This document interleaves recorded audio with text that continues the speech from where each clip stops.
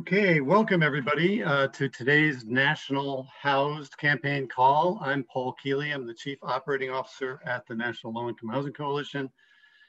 We have a great call set up for you today. We'll be joined by Senator Mazie Hirono from Hawaii. We'll talk about the need for affordable housing investments in the upcoming infrastructure package. We'll also hear the latest on emergency rental assistance programs around the country.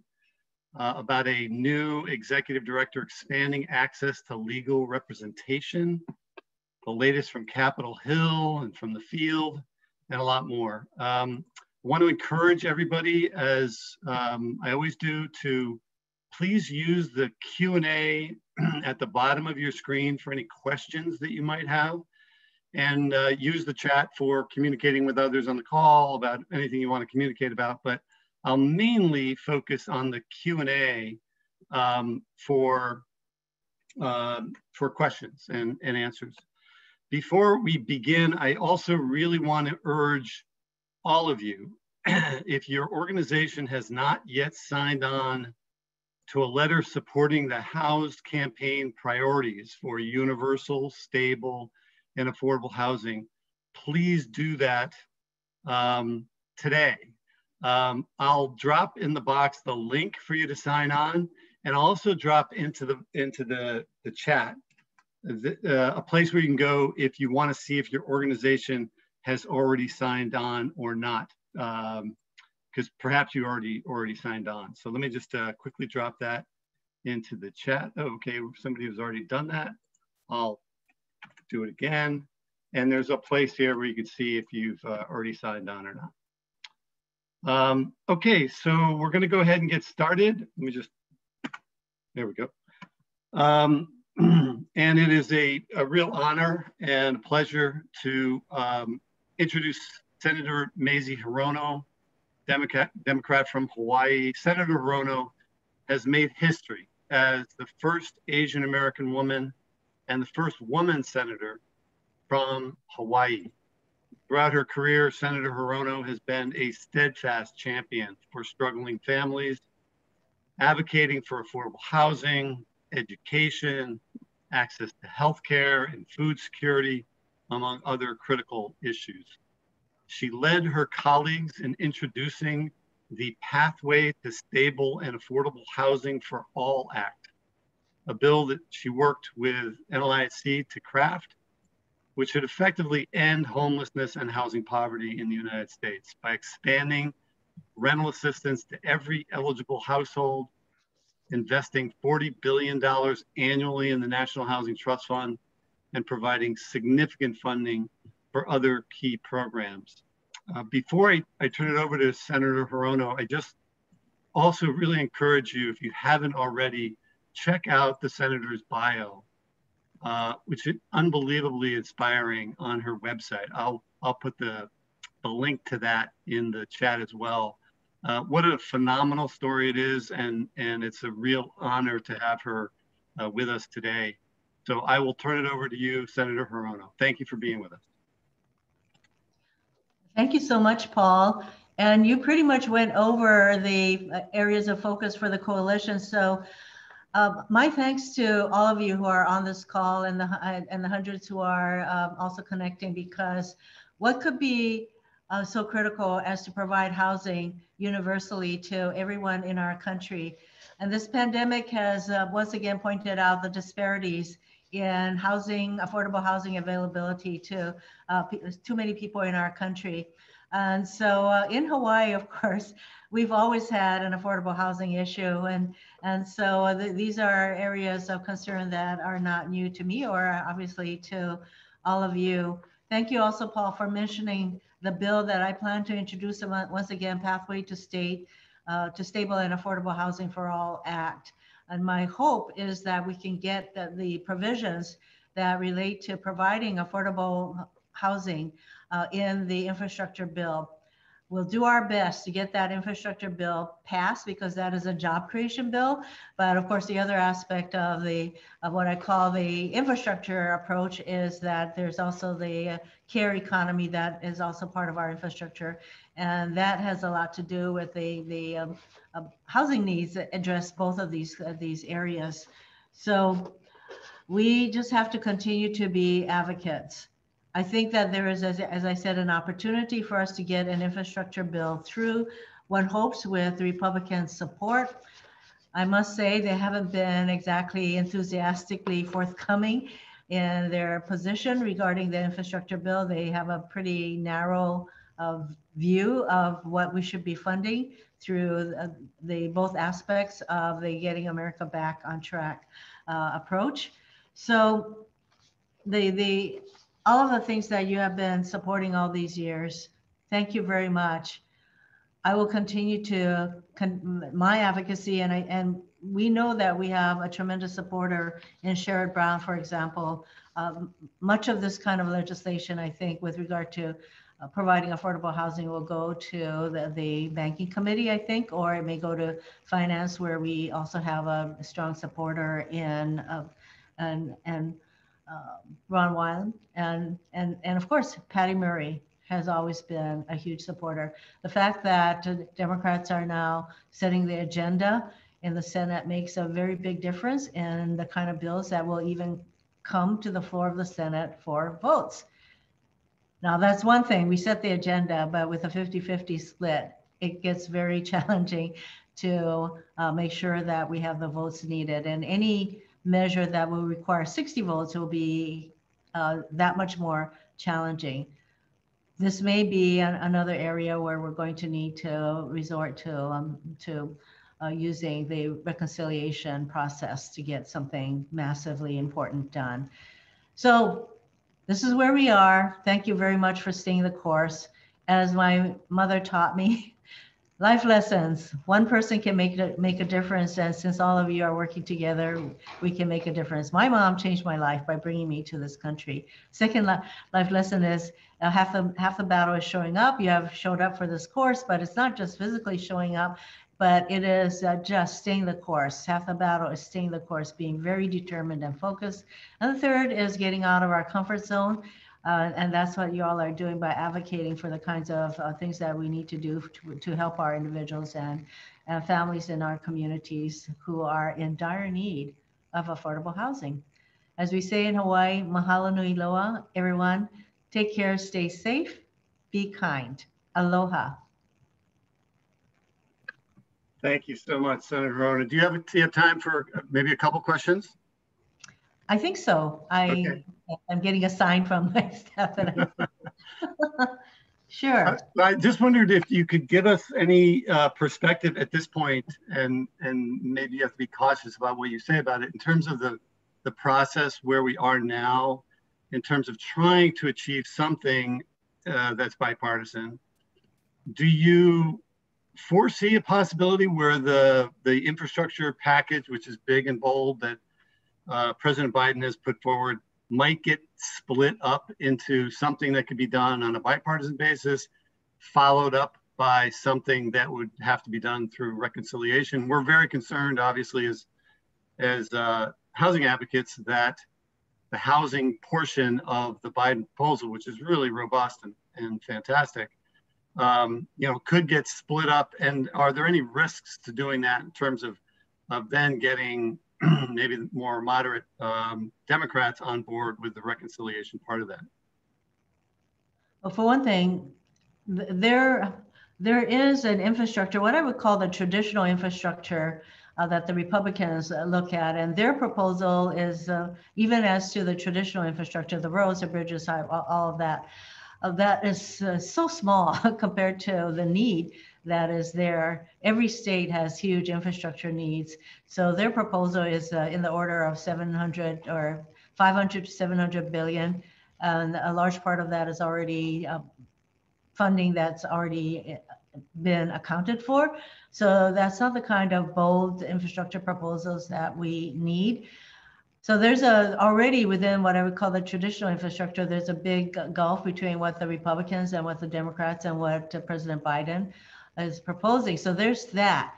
And yes, I think there might be efforts to try and bifurcate what I call the infrastructure needs, including the support that we need for rental housing assistance and all of that.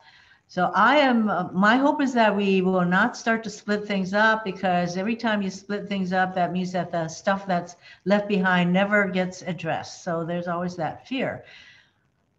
The way things are going, one remains always hopeful that we can do something in a bipartisan way. However, I feel a sense of urgency to get these things done.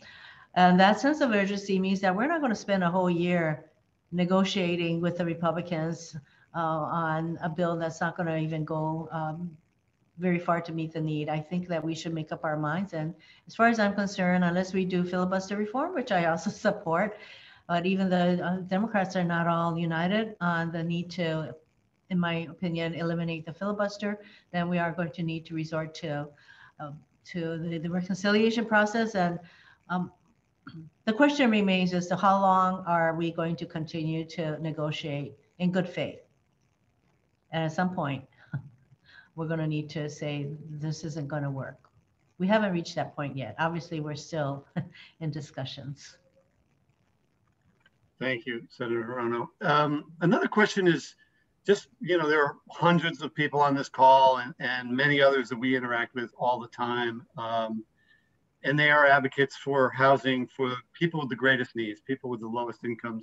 Mm-hmm. What advice do you have for people on this call? What do you recommend that they do to really ensure that whatever infrastructure package does get passed, includes housing for people with the greatest needs? I think you're already doing that because you have come together. You are a coalition. And you have been doing this for quite a while. You are all advocates. I know you know who to call. And as I said, though, with the Democrats in charge, so to speak, we may not have quite the votes that we would like to have with 50-50 split. But the chairs of the various committees are very much, I think, on your page in terms of kind of support. So continuing to make contact with them to ask them to be sure to have these kinds of provisions, and any Republicans that you can influence by calling them, etc.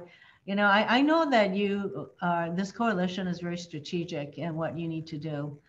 And so some of the traditional things that you've been doing, keep doing it. And maybe there are more things that you can be creative about doing in your advocacy. Thank you so much, Senator Hirono, for joining us for this call, for all of your work, for your advancing these priorities, for being really a leader in getting the things that the House campaign is calling for. It's all in your bill. So thank you so much for being a leader on this front. And thank you so much for joining us on today. Well, mahalo, Paul, and to everyone on this call. All right, take care. Bye-bye. Bye. Okay, we will move on to the next item on our agenda, which is an update on emergency rental assistance programs. Will be provided to you from research analyst Neetu Nair and research analyst Emma Foley, both from the National Low Income Housing Coalition, and they have lots to share. So I'll turn it over to Neetu and Emma. Thanks, Paul. And hi, everyone. Thank you for joining the call today. My colleague, Emma Foley, and I will be providing some updates with the latest with emergency rental assistance programs. So if you've been following our calls, last week we announced the launch of our modified rental assistance database. It now features and highlights the Treasury ERA programs in a much more accessible and easy to search format. So programs that serve multiple jurisdictions are sort of cross-referenced, so renters and landlords looking for assistance can really quickly identify programs serving their areas. These resources can be accessed on the same rental assistance page on our website, and I'm just dropping the link in the chat here as well. Our rental assistance page also gives access to our larger database, which includes now nearly 1,000 programs, over 370 of which are from the Treasury Emergency Rental Assistance Program. In total, we know that around 740 total jurisdictions receive direct allocations from Treasury. So we'll be monitoring these jurisdictions closely to see if their programs are up and running and reflect those programs in our database. Next slide, please. Thank you. So last week we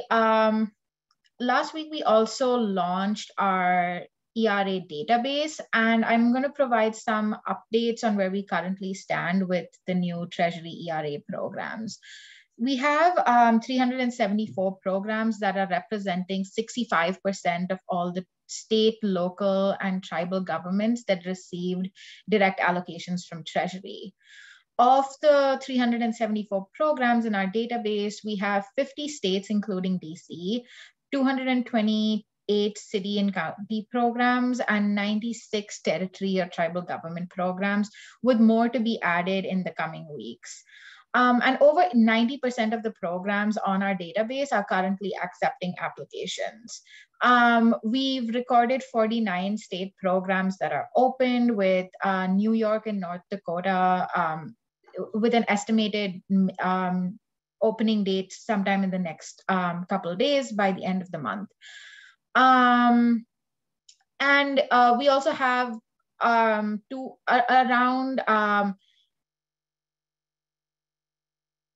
sorry, my computer just glitched. I'm so sorry for that pause. So 90% of the programs are now accepting applications, and we'll continue to track and update these public-facing documents 3 times a week on Mondays, Wednesdays, and Fridays. Next slide, please.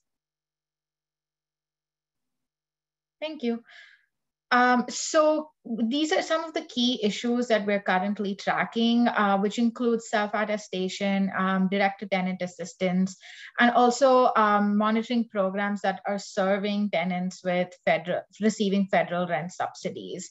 And some things that we're going to be tracking soon are tracking what other sorts of housing services are provided and covered under ERA programs, such as relocation expenses, whether programs are covering late fees, covering hotel, motel stays, and others. And soon we're going to be also be tracking statewide spending of ERA programs. And we should have updates on that within the next 3 to 4 weeks. Next slide, please. So our latest ERA dashboard provides information of key features of program design and implementation that enable them to serve the lowest income and most marginalized renters in need of housing assistance. And some of the indicators that we have on our dashboard include the trends that we've been noticing with self-attestation and direct-to-tenant assistance. As we currently stand, only 42% of the programs that we track have explicitly said that they provide self-attestation as an option to reduce documentation burden. COVID hardship remains the most commonly seen allowable feature for self-attestation, but it's still only 30% of all programs that allow self-attestation that still provide COVID hardship attestation. The latest Treasury guidance strongly encourages flexible program design so that grantees may extend the emergency rental assistance to vulnerable populations without imposing undue documentation burdens. So we'll be constantly monitoring this to see if programs are changing or modifying their guidelines to include more self-attestation options. Similar to that, we also track how if households are if programs are serving households that receive federal rent subsidies. And so far, we've recorded only 34% of our programs explicitly allow tenants who do receive federal rent subsidies to be eligible for ERA as well. And finally, with direct-to-tenant, 87 programs, or that's only 23% of all the programs we have recorded, explicitly say that they provide relief directly to tenants. And once again, these numbers will constantly be updated as we find more information on these programs. I'm going to now turn it over to my colleague, Emma, who will be talking about a new resource that NLIHC has developed to provide more guidance for programs looking to modify their program design based on the new Treasury guidance. Thanks so much, Neetu. So yes, we recently launched an ERA Resource Hub last week, which features various resources from programs nationwide. The link is included at the top of this slide, and I also just dropped it in the chat. And the purpose of this hub is to facilitate resource sharing by offering tools and customizable examples for program administrators and advocates. Information for the Resource Hub was collected from our state and local partners and from program web pages from our in-depth emergency rental assistance tracking. The hub includes program forms, applications, procedures, reports, and other materials to serve as adaptable examples. The hub includes ERA program documents grouped into several different categories, including things like self-attestation forms, direct-to-tenant, and evaluation reports. Each document within the hub is labeled with the program location and the relevant hyperlink. We will be updating the hub regularly to add new categories and to add new resources to existing categories. And one thing to note about the Resource Hub more generally is that while it offers a variety of examples, ERA grantees and their partners will really have the best knowledge of which examples will best fit their needs on the ground. Next slide, please. So the hub currently includes resources related to the categories listed here.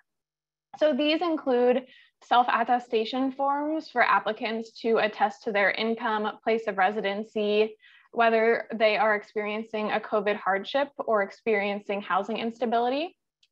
The second is direct-to-tenant forms. The third is prioritization information, including the kinds of methods that programs are using to get funding to applicants most in need. The fourth is program applications for both tenant and landlords, as well as the fifth, which is real-time data dashboards. And these can help facilitate program transparency and also help programs make mid-course corrections when challenges arise. The sixth is evaluation reports. And finally, the last is outreach materials, which includes things like social media toolkits, radio and video ads, and program flyers. The hub also has a category of emergency rental assistance research and reports that have been authored or co-authored by NLIHC. These reports include more in-depth information on things like prioritization and rental assistance programs, advancing racial equity within these programs, and other best practices identified through our research, including interviews and surveys with program administrators and their partners. The hub is an ongoing work in progress that we will continue to update and revise weekly. And so if you have any feedback on the content of the hub or other categories that might be useful, please feel free to email me at the email address listed on the slide. Additionally, if you know of a program that has materials that could be useful to share more widely, please do send those as well. And that's all I have for now. I'll turn it back to Paul. Great, thank you both, Neetu and Emma. There are a few questions I'd just like to share and see if you have answers to them. Are there resources available to learn about the software vendors who are successfully working to help administer ERA programs? You guys know of? That's a great question. I'm not sure resources specifically that have kind of aggregated this. I think ones that we see often are Neighborly and Salesforce in terms of software. but it definitely depends on, you know, the size of the program and kind of the capacity and funds they have for that type of administration. But this is a question we've gotten a couple times, I think in like the last week or so. And so this might be something that we want to add to the resource hub or have a state local call on. Great. There are two kind of related questions here. And I don't know if this is more for Neetu and what you presented. Do you rate ERA programs by success rate or otherwise? Success rate meaning distribution of funds, processing time, etc.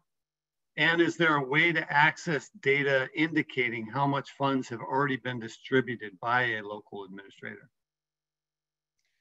Thanks, Paul. It's a great question. And so we're definitely going to start tracking how much programs are spending down on the state level. So we're going to be starting statewide spending tracking to see how effective state programs have been in getting the money out the door quickly to those who need it the most.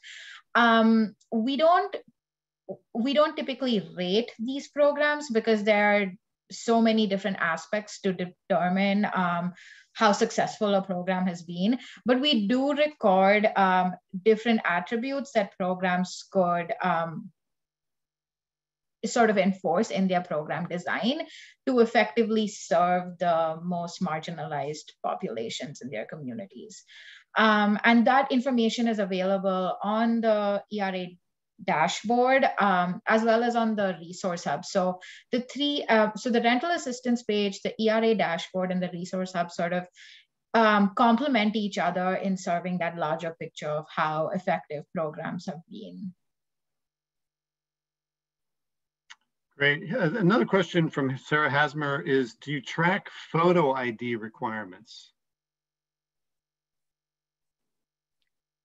That's a good question. We don't track photo ID specifically. I think most programs require some form of identification, which is why we didn't choose to track that one systematically. So the short answer would be that's not included in our in-depth tracking.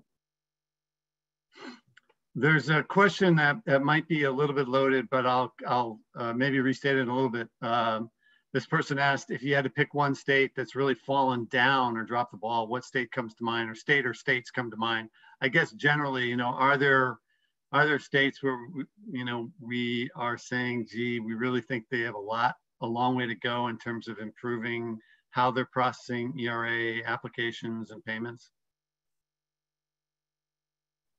That is a loaded question, but it is a fair question considering it's 5 months out of since the money had been allocated. We're a little bit concerned with just because New York's program hasn't opened yet. So we're hoping that once they do get their program up and running, they're able to process all those applications really quickly. But again, we know that it got held, we know the program got held up in some legislative issues. But I think it is still a little bit too early to tell how effective states have been. And hopefully once we do start tracking that spending amount, we'll be able to have a more clear answer on that. And I don't know if there's anything Emma wanted to add. I guess I would just add to that before Emma responds, you know, and if there are some states where you really say, you know, here are a few that we think are the best programs that really seem to be working very, very effectively. Can you share that?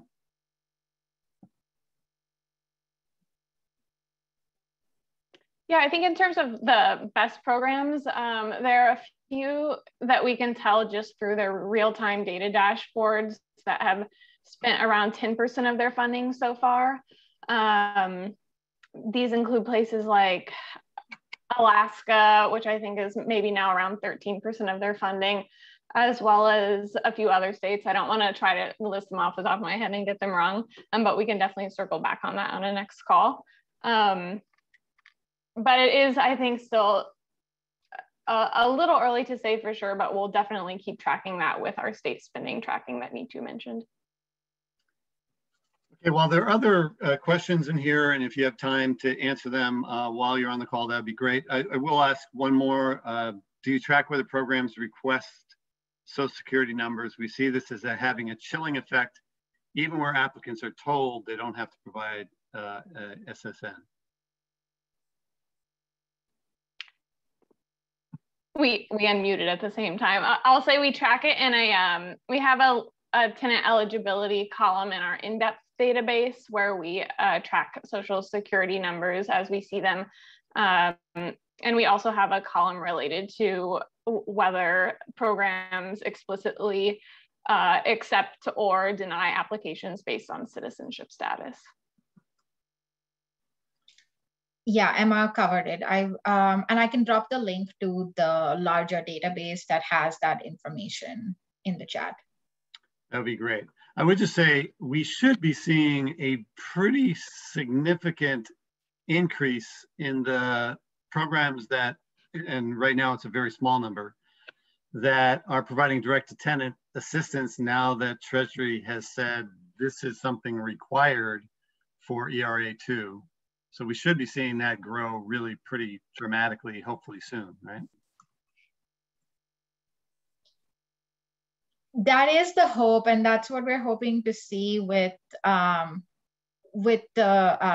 ERA dashboard and the constant updates. I think we already are seeing that number slowly start to increase, and we're hoping that happens a lot more in the coming weeks. Great. Again, thank you to everybody for all the questions. We didn't have time to get to them, all of them today, but they are valuable to us because it helps inform what we do and what we'll share on future calls. And I just really want to thank Emma and Neetu for an excellent presentation and really for all of their work, outstanding work. Thank you, guys. Thanks, Paul. Thank you. Okay, we will now move on to the next item on our agenda, and we have with us Sandra Park, Senior Staff Attorney with ACLU Women's Rights Project, who's going to talk about executive action related to expanding access to legal aid. Sandra, take it away. Hi, everyone. It's great to be here with you all. I'm going to talk a little bit about the presidential memorandum that came out last week on access to justice. I thought I might start off with a bit of background in terms of what has happened under the Obama-Biden administration on access to justice, because this latest memorandum is really trying to build on that. So back in 2010, for the first time, DOJ launched an Access to Justice initiative, and that was formally established into an Office for Access to Justice in 2016. And the purpose of the office was really to work with other parts of DOJ as well as the federal government to coordinate different policy initiatives on topics that would include things like criminal defense, enforcement of fines and fees by courts, language barrier access to the courts, as well as civil legal aid. And so one of the big things that the office did was launch and staff a White House Legal Aid Interagency Roundtable. And that Legal Aid Interagency Roundtable was really focused on working with civil legal aid partners to advance federal programs and to analyze and create and disseminate tools to provide information about civil legal aid as well as federal funding opportunities. And that Legal Aid Interagency Roundtable became a White House initiative in 2015. And part of what it did was really convene different stakeholders around topics, looking at different solutions for access to justice. Things like the medical legal partnerships we've seen in some communities that have gotten developed, as well as better procedures in court hearings for pro se parties. There were a number of other initiatives that came out of the Access to Justice Office. And then in 2018, with a new administration, that was closed down. And with the Biden-Harris team coming in, there was advocacy from a number of groups to reopen and reestablish the office. And there was a letter from some of those groups, including the ACLU back in December, urging for the reopening of the office. And so I think in partial response to that, we saw this May 18th presidential memorandum come out last week. And the memorandum really reinforces the importance of increasing meaningful access to our legal system as the foundation of equal justice under law. And it has two components. So the first component is within 120 days, the memorandum calls on the Attorney General in coordination with the Office of Management and Budget to submit a report to the President describing a plan for DOJ to expand its access to justice function. And the memo talks about how the report should include discussion of the organizational placement of this access to justice work within DOJ, the expected staffing and budget, and any necessary timeline that would be that would need to govern notice to Congress if there needs to be any reorganization in terms of how this access to justice works happens within DOJ. So that's one piece. And so it's a report essentially going to the President about how DOJ envisions its access to justice work being housed and resourced within the agency. The second part is reconvening the Legal Aid Interagency Roundtable as a White House initiative. And there are several components that the memorandum lays out for what the LAIR, is the acronym LAIR, will do, including improving coordination among federal programs so that programs are more efficient and produce better outcomes.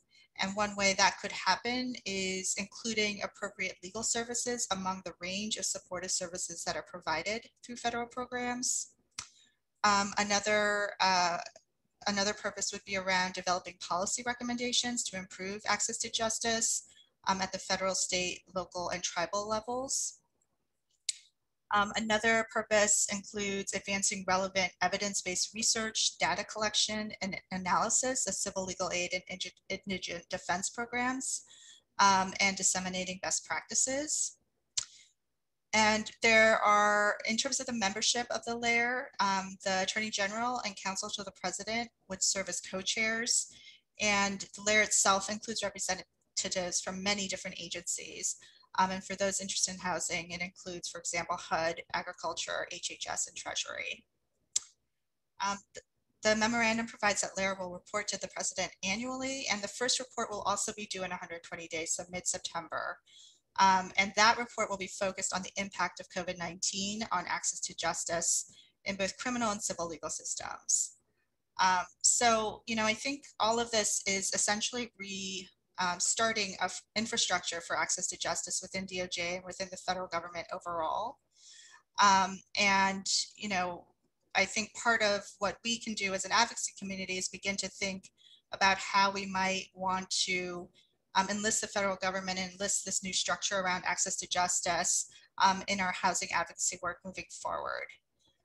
So, for example, I think there will be a lot of thinking and strategizing potentially about how to use the access to justice work to, look at issues arising out of eviction, including, the process in eviction cases, as well as the long-lasting impacts of eviction filings and records.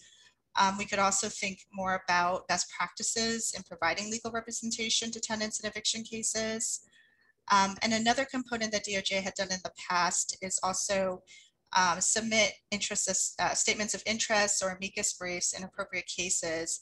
And so that's something else advocates could think about in terms of housing cases where that might be an appropriate role or where the US government's voice would be useful. So I think I'll stop there in terms of just describing the memorandum, and if there are any questions, I'm happy to answer them. Thank you so much, Sandra, for that excellent overview. I will just say we did have an article about this in our memo to members and partners e-newsletter today with the link to the executive action that Sandra discussed, and that is also, Kim dropped that into the chat box, so please check out memo to members and partners to read an overview of it, and then to also see the link. And right to counsel is one of the key components of our renter protections piece of priorities of the HoUSed campaign. So this, this is something we feel really, really strongly about, particularly as Sandra just said, in terms of how it's related to evictions and other issues legal issues that renters are facing, but so often do not have legal representation. So there is a question here from Michael Santos. How do we get involved with the roundtable? Is that something that advocates could get involved or recommend who is involved, that kind of thing? Mm-hmm. Yeah, so the roundtable, the members of the roundtable, it's really envisioned to be, staff from across the federal government. But one of the charges that the layer is supposed to do is, really reach out to NGOs and other stakeholder partners. And so I think that, likely layer itself will create those opportunities, but NGOs can also think about, if there are specific ways that we want to engage with the layer or issues that we want them to prioritize in terms of their work, doing that active outreach on our end. Great. Well, thank you so much, Sandra, for this presentation. Really informative, and for all of your great work. I really appreciate your leadership on this. So thank you so much for joining us today. Thank you. Okay. Great. We will move on now to another colleague at the National Low Income Housing Coalition, Kim Johnson, policy analyst at NLIHC, who will talk a little bit about the American Rescue Plan Act, state and local fiscal recovery funds. Kim, take it away. Great, thank you, Paul, and hi, everyone. So my name is Kim Johnson. I'm a policy analyst at NLIHC, and I'm here today to flag a new source of American Rescue Plan Act funding that can be used for affordable housing. The American Rescue Plan Act provided $350 billion in state and local fiscal recovery funds to help states, counties, cities, and tribal governments respond to the pandemic and its economic effects. State, local, and tribal governments can use these funds to provide emergency rental assistance or to address the housing and health needs of people experiencing homelessness. Treasury released on May 17th an interim final rule on implementation of fiscal recovery funds, which noted funds can be used to provide assistance to households, including rent, mortgage, or utility assistance, counseling and legal aid to prevent eviction or homelessness, cash assistance, food assistance, among other uses. Funds can also be used to prevent or mitigate the spread of COVID-19 in congregate living facilities, including ventilation improvements, supporting vulnerable populations' access to medical care, and providing non-congregate spaces for isolation and quarantine. The interim final rule also provides flexibility for governments to use fiscal recovery funds to address the disparities that have contributed to the disproportionate impact of COVID-19 on marginalized communities through investments in housing and neighborhood development. Eligible uses include affordable housing development, housing vouchers, housing counseling, and housing navigation assistance to low-income households. These equity-minded provisions are primarily targeted to qualified census tracts, tribal governments, and other disproportionately impacted areas. However, a number of advocates have raised concerns with this language and put forward important clarifying questions that need to be addressed by Treasury. Many rural areas don't have many qualified census tracts, and the majority of low-income people don't necessarily live in a qualified census tract. Further clarification is also needed on how jurisdictions can make the case that a particular area has experienced a quote-unquote disproportionate impact of COVID-19. So NLHC is working on a letter to Treasury with recommendations to ensure these issues are clearly addressed and that housing for extremely low-income people is prioritized. As we draft this letter, we'd love to hear your thoughts and thoughts from advocates about what's needed to ensure these funds are used to address inequities. If you have insights or thoughts you'd like to share, please reach out to me or Sarah Sadian. My email is on the screen now. And that is about it from me for now, Paul. Happy to try and answer any questions, but in the meantime, I will hand it back over to you. Great, Kim, thank you so much. And I will just say, this additional money is a great opportunity. And so it's really important for advocates to be involved at the local level to help determine how these funds, you know, they have some challenges, as Kim pointed out, in terms of participating jurisdictions and so forth. But please, you know, get involved at the local and state level to influence how these resources are used. And when we have our letter, and as Kim said, if you have any input on the letter we'll be submitting to Treasury, please let us know. Email Kim, provide her input. We'll be getting input from others on our state and policy calls. But please let us know and get involved in influencing where these resources go. You mentioned that funds could be used for housing vouchers. Can it be used for a shallow subsidy program is one question that's asked here, Kim. Ooh, I am not 100% sure. That is something I will have to check in on. So whoever asked that, please feel free to reach out and we'll look into that. Okay. And then there's a question here, is NLIHC also reviewing allowable uses of the fund, not just geographical areas that are eligible, and or will I guess NLIHC be able to give advocates some orientation on what kinds of advocacy we should be ready to launch at the state and local level? Hold on, sorry, I'm rereading that question. Yeah, so we can certainly take a look at the allowable uses of funds, especially if advocates are flagging that like there's a certain problem where there needs to be an expansion of the allowable uses. We can always make those suggestions to Treasury and or really give advocates some kind of orientation. I mean, that's something that we can certainly talk about with our field team to kind of plan some advocacy moves around how advocates at the state and local level can ensure that that funding is going to affordable housing. So that's definitely something that we can look into.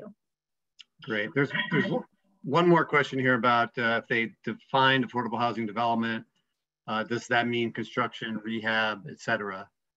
So I think that's one of the questions that we are going to need clarification from. From my understanding of reading the guidance or the interim final rule, I guess, it does count as, you know, construction as well as rehabilitation. But I think that's something that we need a little bit more clarity on.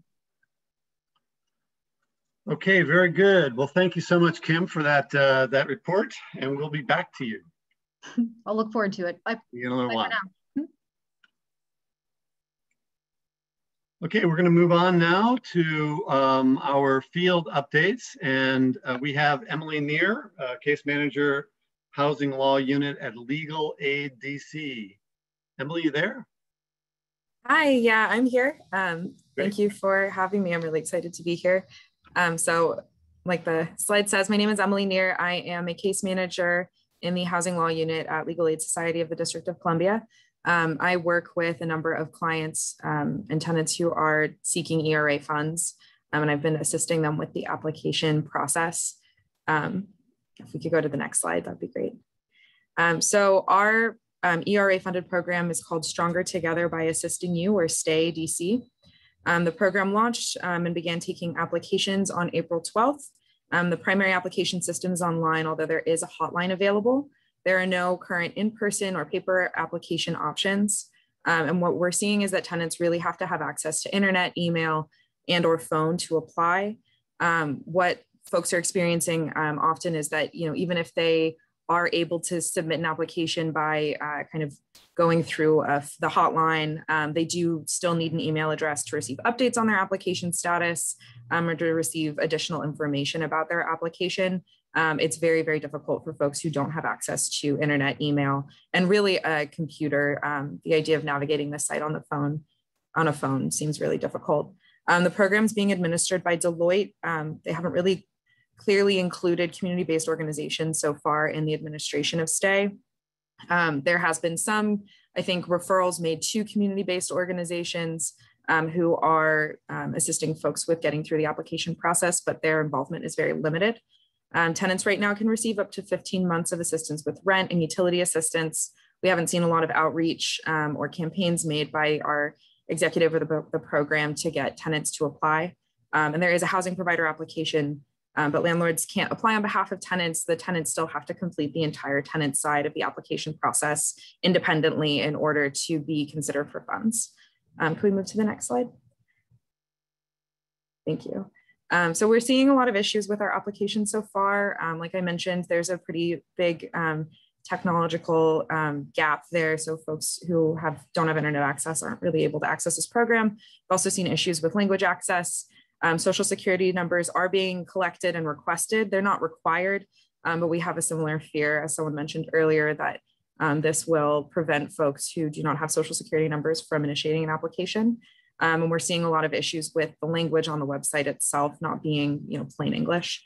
A self-certification or self-attestation form was published on May 14th. It covers housing impact, financial impact, and residency, but income, as far as I can tell, is not included on the form. It is quite long. It's also kind of hidden on the website, very far down. It's not embedded in the application itself. So unless you know to look for it, there wouldn't necessarily be a way to access it. It's also a PDF, so folks would have to scan it or print it and scan it and then resubmit it. It's just tricky to use. We haven't seen any data on Stay D.C. yet. We do know that over 20,000 tenants have initiated applications. Only about half have actually completed and submitted those applications. So the other half are kind of stuck in the document collection process. But we haven't seen any information about approvals, denials, or the spread of applications. We don't know which communities are accessing funds or initiating applications. Generally, we don't know if the folks most vulnerable or heavily impacted by COVID have, been able to access this meaningful relief. We started seeing approvals come out last Monday on May 18th. I think I heard like 500 applications were approved. And we haven't heard anything about direct to tenant assistance being administered quite yet either. So that's the update from DC. Thank you so much for inviting me to participate. Thank you, Emily. You've shared a number of somewhat alarming concerns. I'm just curious, is the advocacy community mobilizing to try to influence any of this? Do you have a sense that they're getting through if they are? Any feedback you can give us about that component? Yeah, so there has been definitely a lot of conversation. So there were 2 hearings last week regarding kind of sunsetting of our eviction moratorium, which DC does have a very strong eviction moratorium, thankfully. And on Friday, there was an 11.5-hour long hearing where people really honed in on talking about Stay DC and the issues that they're seeing. So we heard from advocates, we heard from researchers, we heard from tenants, we heard from organizers, people across the board really coming together to try to push to get this program improved. And I think we're expecting to see more hearings in front of council in the next couple of weeks. It seems like a huge part of it is just simplifying the process of applying, which Treasury has now come out and said, look, we strongly encourage you to simplify your process. Obviously, there's question of self-certification, which is positive, but then also direct to tenant. During this 11-hour meeting, was there a receptivity to saying, okay, how can we get this done and make this less onerous for people applying for this assistance? I would say that there was receptivity. Yeah, it's a little difficult to gauge because so much of it is up to our mayor and our Department of Human Services, Department of Housing and Community Development, and Deputy Mayor's office to kind of implement any changes. So I think the council was relatively receptive to hearing our, the push, and they definitely heard tenants. One of our council members actually hosted an event the next day where she and a number of community members, volunteers got together to assist folks through the Stay DC application process. So they, a lot of council members are getting this hands-on kind of experience with the application itself and really learning about what the weaknesses are, what the boundaries and barriers are to folks receiving assistance. So I would say that there is some receptivity, but I don't know what implementation of that will look like and how much council will be able to do legislatively to kind of fix the issue. So Jerry Pohe, I don't know if this is more rhetorical or not, but he's a participant on these calls, I think virtually every week. And he says, Emily, is it possible for the DC government to mandate that Deloitte attend all NLIHC Zoom calls to bring them into the real world? I wish. I won't make you answer that one. Okay, great. But thank you to Jerry for that comment. I guess there is one more question here. Would on-the-ground registration for the program be better than relying on the digital version? Or maybe as an option, you know, maybe to do some outreach with on-the-ground registration. I don't know if that came up during the meeting you were describing.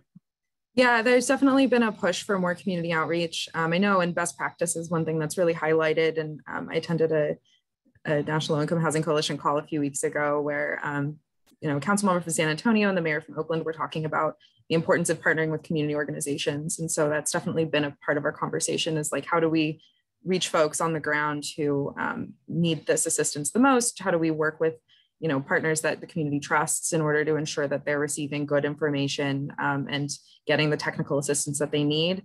But I do think on the ground and paper applications will be really important in terms of, you know, making sure that folks who are most vulnerable are receiving this assistance. Great.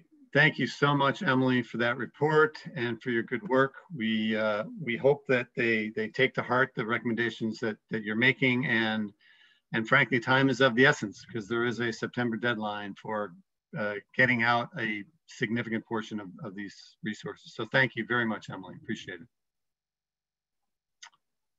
Okay, we will go on now to our next field update, and that is with Nick Thompson, who is Statewide Initiatives Manager at Texas Homeless Network.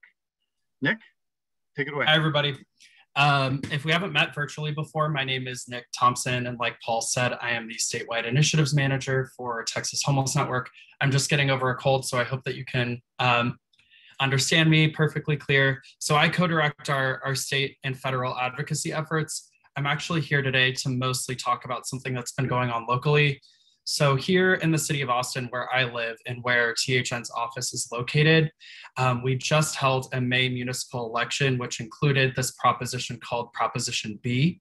And in Proposition B, it recriminalizes three key activities. So from sitting and lying, public camping, and panhandling in key places. So that includes our downtown district and the immediate area around the University of Texas at Austin. Unfortunately, that proposition did pass 58-42 in that local election. There were loads of misinformation and money coming into pro-Proposition B efforts. So I think they raised ultimately about $2 million on a municipal campaign versus the $200,000 that local groups against Prop B, namely Homes Not Handcuffs, was able to fundraise in those efforts. So very generally speaking, richer, wider areas of Austin voted to reinstate the ban, and poor, more racially diverse neighborhoods, where I will also say some of the largest camps are, voted against the ban. So that is a pattern that we've seen here in Austin and across the country as well. So a little bit of a picture of homelessness here in Austin.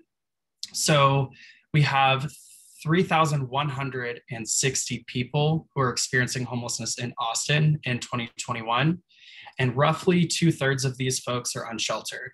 So the remaining 922 people who are experiencing homelessness in Austin are in traditional shelters or hotels acquired by the city during COVID-19. Homelessness in Austin continues to have a disparate impact, particularly on Black Austinites. So Black people make up 37% of people experiencing homelessness here in Austin, but only 8% of our county's population. So where we stand right now is that the city council is debating sites for city-sanctioned camps across all city council districts, which is receiving a lot of backlash. And they are also continuing to work on a previously existing plan to house 3,000 people experiencing homelessness in the next 3 years. Unfortunately, the state government saw what was going on in Austin and decided to double down on these efforts as well with House Bill 1925. So our Texas legislative session is in its final days. It ends a week from today. And unfortunately, I am expecting HB 1925 to be signed into law in the following days. This bill would also preempt cities from using public parks as potential sanctioned homeless campsites as well.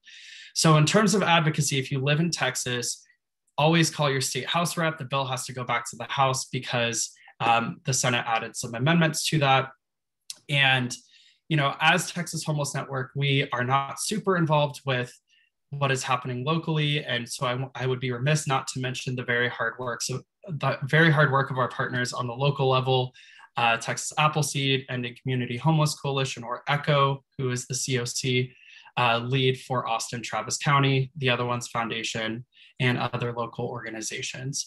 So the reason we're speaking about this today is this is obviously not a great pattern that we're seeing here in the second most populous state in the country. And I'm happy to answer any questions that y'all might have.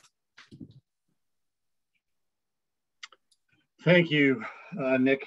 That's disconcerting to hear that this is going on in what is considered to be one of the more progressive parts of Texas. I don't see any questions at the moment. It's possible that some more will come in. If you have a moment if you could stay on for a couple minutes, just kind of keep your eye on the Q&A box or the chat box. That would be really helpful. But we do have a comment from Jerry, who I mentioned before, saying, just thank you for your fearlessness in the face of hateful actions. We're with you. So thank you very, very much, Nick. Appreciate it. Thank you, Paul. Okay. Okay, now we'll move on to our next field presentation, and that's Evan Romanoff, Assistant Attorney General in the Office of the Minnesota Attorney General. Evan, take it away. Hi, everyone. Thank you. My name is Evan Romanoff. I'm an Assistant Attorney General at the Minnesota AG's office. As you can see here, I am in the Consumer Wage and Antitrust Division, but last spring, I was assigned to a team that enforces Governor Walz's eviction moratorium and lease termination moratorium. And we've got a team of other AAGs and staff working on this issue. Next slide, please. So back in March of last year, so March 2020, about almost exactly 14 months ago, Governor Walz announced a peacetime emergency in Minnesota, obviously in response to the pandemic. And the eviction moratorium that was put in place shortly thereafter is key to the peacetime emergency as far as timing goes. So the eviction moratorium remains in effect until either the emergency is terminated or it's otherwise rescinded by proper authority. And every month since March of 2020, the eviction moratorium, the peacetime emergency has been extended. So for over a year now, it's been in place. It's gone through, as you can see here, 3 different iterations since it started back in March 2020. The most recent one, EO 20-79, has been in effect since August 4th of last year. So what does it do? Generally speaking, it protects residential tenants from evictions or lease terminations, or importantly, notices of non-renewal during the pendency of the emergency. Obviously, it's designed to facilitate public health and safety, keep tenants sheltered, and make sure that they can't be forced out of their home, for various reasons, including non-payment, minor lease violations, things like that. There are exceptions in place, including where the tenant that would permit a landlord to either file an eviction action or terminate a tenancy. And those are pretty narrowly restricted to situations where the tenant has seriously endangered others, where they've violated certain criminal statutes in Minnesota, where they've significantly damaged property. And then there's another exception that's kind of nuanced, but essentially says that if the landlord or the property owner has a family member or they themselves need to move into the property, they can terminate the lease or issue a notice of non-renewal. And we've seen quite a fair amount of abuse of that here in Minnesota by landlords kind of using that as a loophole and claiming a need where none really exists. Otherwise, the executive order also prohibits sheriff's deputies in Minnesota who hold writs of recovery of premises, so court orders that are issued by a court after an eviction action after an eviction's been granted. It prohibits them from executing those writs unless certain conditions apply. There's other kind of nuance to the order that I don't think we have time really to get into here. There's a notice requirement, things like that. It has been upheld, I'll note, as constitutional here in Minnesota by a federal district court. I believe that case is currently on appeal, but I don't expect that to be overturned. Next slide, please. So our enforcement authority, the AGO, is explicit. We've been provided with authority to enforce the order under our statutory enforcement scheme, and we can seek, for violations of the order, we can seek restitution, civil penalties, injunctive relief, and any other sort of relief we're typically allowed to seek in consumer cases. A bit about our process. As of about an hour ago, I last checked, we're at 3,017 complaints from tenants. So the way it basically works is tenants are encouraged to fill out a complaint form on our website, which I've linked to there, and get in touch with us via that mechanism and explain what's going on.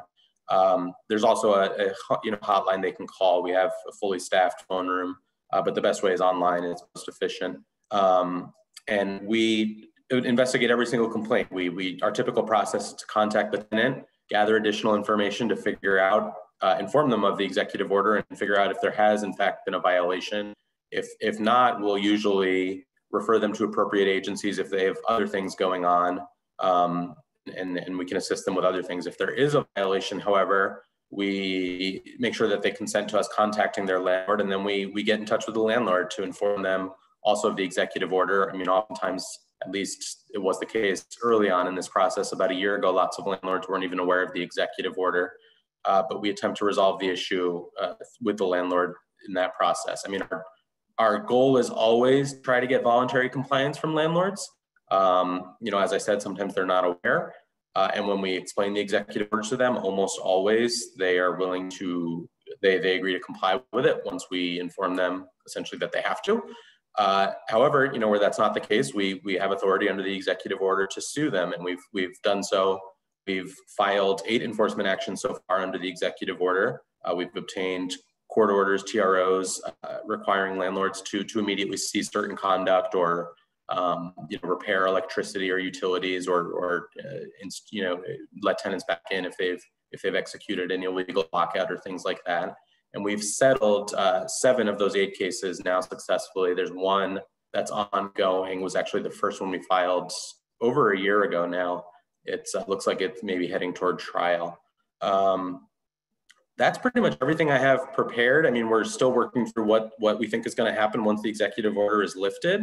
There's likely going to be a flood of evictions if it's just rescinded, or if the peacetime emergency just expires with no other, nothing else in place. So hopefully, we're hopeful that the legislature here in Minnesota is going to institute some kind of negotiated off-ramp to give tenants who are perhaps behind on rent an ability to cure that before they face an eviction action.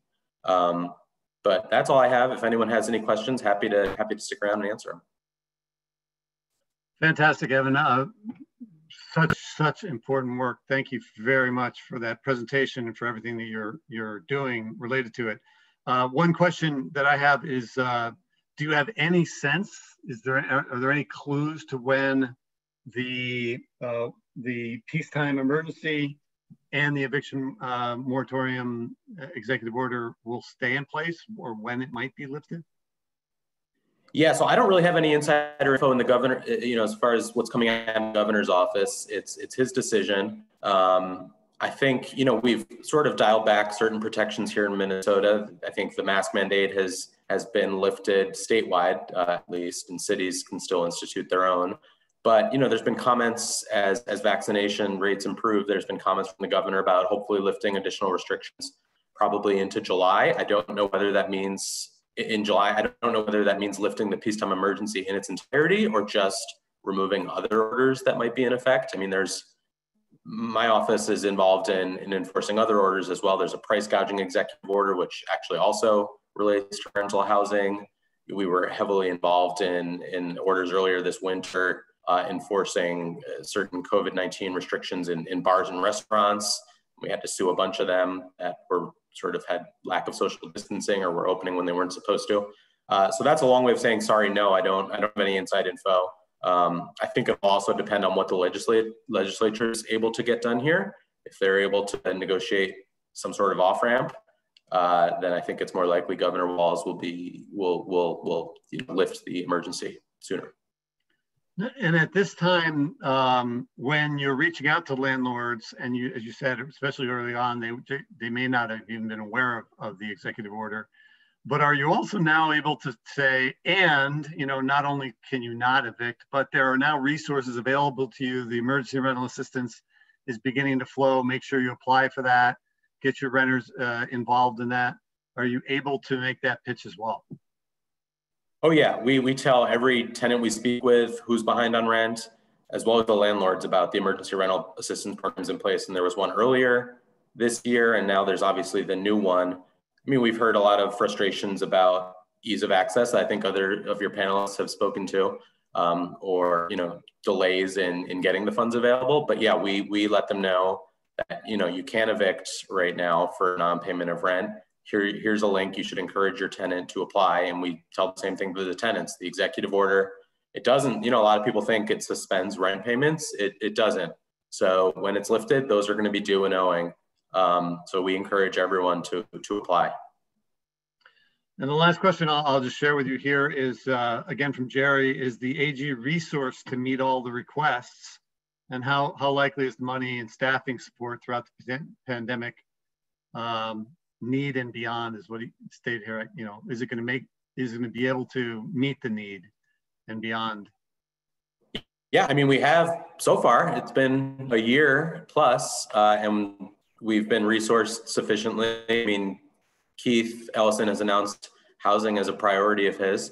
So he's devoted staff to this issue. And we've had a lot of great volunteers. I mean, not just from my division, but from others who, you know, nominally shouldn't really be doing this kind of work, but represent boards and agencies. They've agreed to volunteer to help with our enforcement work here. You know, I guess question of resources, we're not resourced to sue out every single violation, likely, which is maybe one reason that we attempt to secure voluntary compliance first. But like I said, you know, we've received over 3,000 complaints of violations. We've only had to file 8 lawsuits. And I think maybe we might hear a criticism that we maybe aren't as aggressive enough, but I think we do what we can. As far as beyond goes, I guess I'm not sure what exactly that means beyond the pandemic, what sort of resources we'll have to devote to this. I don't know if the AG will have a role in whatever wind down or negotiated off ramp the legislature comes up with. I'm just not sure. Great, Evan, thank you again so much for your work and for this presentation. So very, very valuable. Really appreciate all you're doing and for you updating us on that work. So thanks. Yeah, thank you so much for having me. All right, take care. Yep, bye-bye. Bye-bye. Okay, we will move on now and bring back the ever popular Kim Johnson, policy analyst from the National Low Income Housing Coalition, to talk to us about the latest from Capitol Hill, how things are moving or not moving, and just provide some updates and next steps. Kim? Wow, thanks again, Paul. And I will request that everyone introduce me as the ever popular Kim Johnson from now on. So thank you for bringing me back. In addition to the updates on fiscal recovery funds, I am doing my best impression of our VP of Policy, Sarah, today to bring you the latest updates from Capitol Hill. So after a strong start, bipartisan negotiations between the Biden administration and congressional Republicans over the president's $2.3 trillion infrastructure proposal have slowed. There are 3 main sticking points to negotiations. First, what constitutes infrastructure. Second, how much to spend on infrastructure. And third, how to pay for infrastructure spending. The White House released on May 21st a $1.7 trillion counteroffer to Senate Republicans' earlier $568 billion proposal.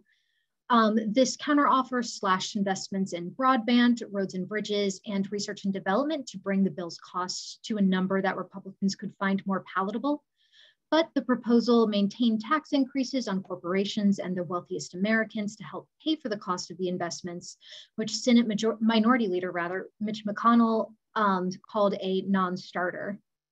While the White House remains hopeful a bipartisan agreement can be reached, lawmakers are running up against a soft deadline to make some progress on a potential bipartisan bill by Memorial Day.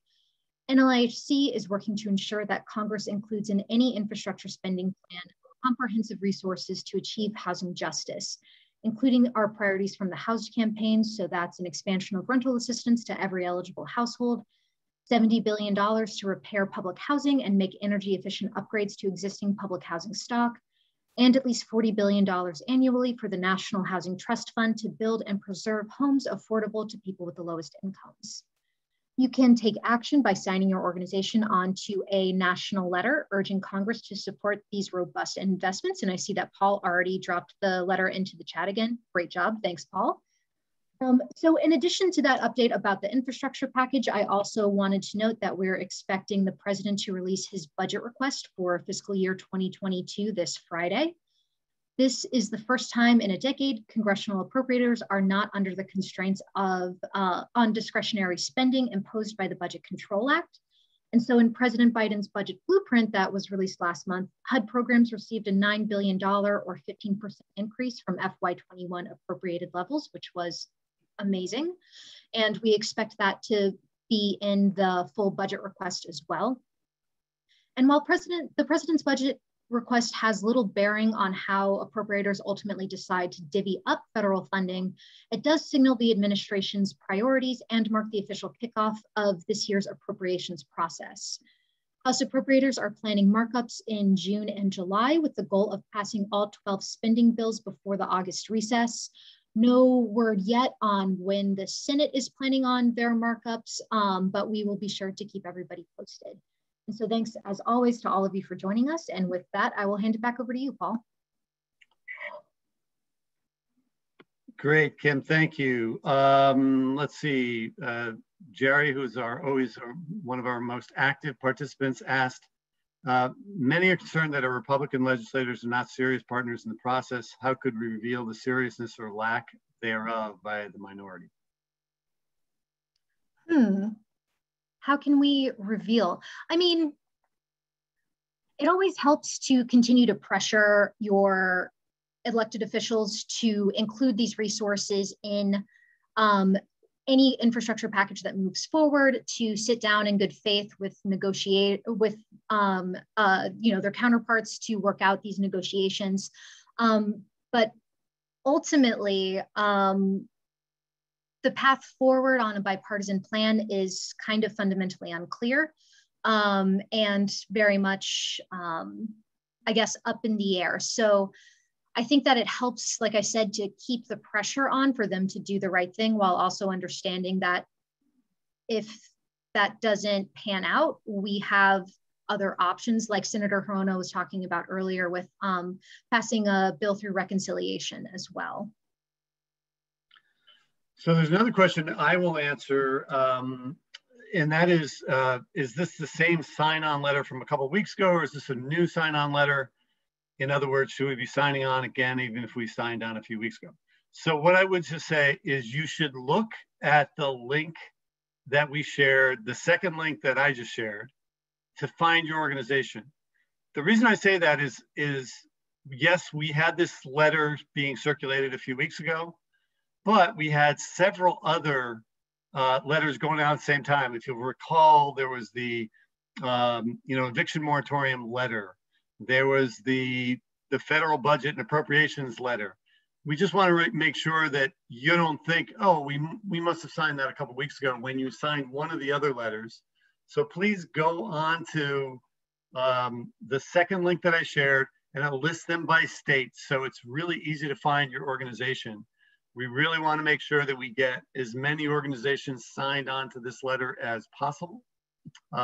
So that's my advice there.